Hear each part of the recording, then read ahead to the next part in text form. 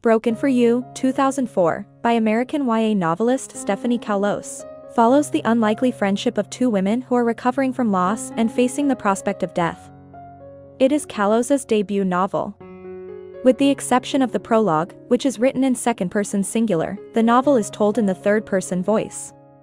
Its themes include family conflict, the power of friendship, secrets, and salvation. The voice in the prologue is from Margaret Hughes, a 70-something, wealthy woman who has been diagnosed with terminal brain cancer. She decides to forego chemotherapy and focus on living what little life she has remaining. To spice things up, she decides to rent out one of the many bedrooms in her Seattle estate. Wanda Schultz drives to Seattle after receiving a mysterious postcard that she thinks just might be from a former lover. Wanda acts very tough on the outside, but on the inside she's fraught with nerves. She works in the theater. Acting is her personal and professional life. She realizes that her lovelorn quest mirrors her father's. In 1969, he abandoned 6-year-old Wanda. Until that, she had an idyllic childhood. Needing a place to stay, she contacts Margaret and the two quickly hit it off. Wanda likes that Margaret is quirky, her furniture is odd, thanks to her deceased father, an antiques dealer, and she claims her mother is haunting the mansion. Her mother suffered a mental illness. For the first week of their new living arrangement, Wanda is so focused on working all the time that she's rarely home. Margaret is disappointed. She was hoping that taking on a boarder would, somehow, invest her own life with some new energy. One day, while Wanda is cooking some macrobiotic meal that's supposed to improve her health, Margaret joins her and the two strike up the beginnings of a friendship. Margaret lets Wanda use one of her cars. As they bond over wine, Margaret says she was married to an artist, Stephen Hughes, and had a son. Unfortunately, there was a car accident and her son died. Along with the fact that Stephen just wanted to live off of Margaret's money and couldn't sell his own art, the marriage did not survive the death of their child. Meanwhile, Margaret continues to hear the voice of her overly critical mother. Her mother berates her for becoming an old woman and having few friends. One day, Margaret drops off Wanda at work and the younger woman is impressed with Margaret for zipping through rush hour traffic. Margaret goes to another doctor appointment and reiterates her wish to receive no treatment, even though it could extend her life for a couple of years.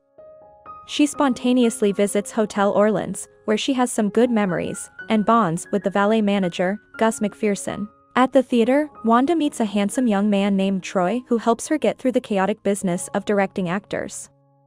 Each woman enters into a relationship of sorts with her respective male friend.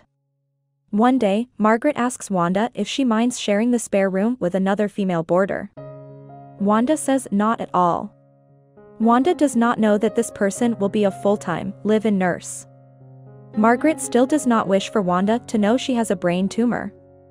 Wanda reflects on how her dad, who, after failing to find his love, changed his name to M.J. Stryker and found a dead-end job at a bowling alley.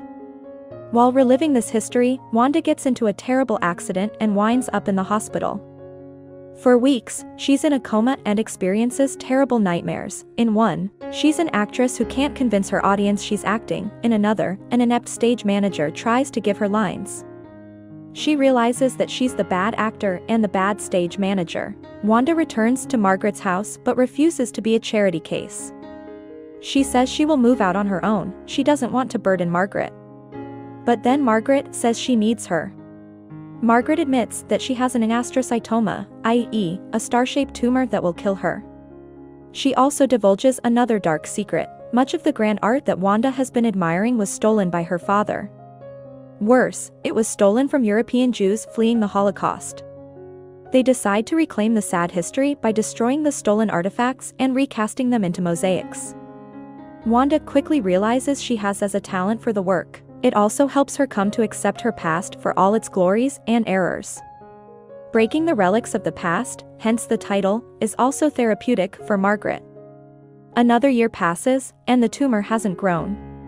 But Margaret's relationship with Gus has, and the two decide to go against the doctor's orders and travel to Paris. Margaret passes once she returns to Seattle. As the novel concludes, Margaret's ashes are put into small teapots that are then given to the people closest to her in life.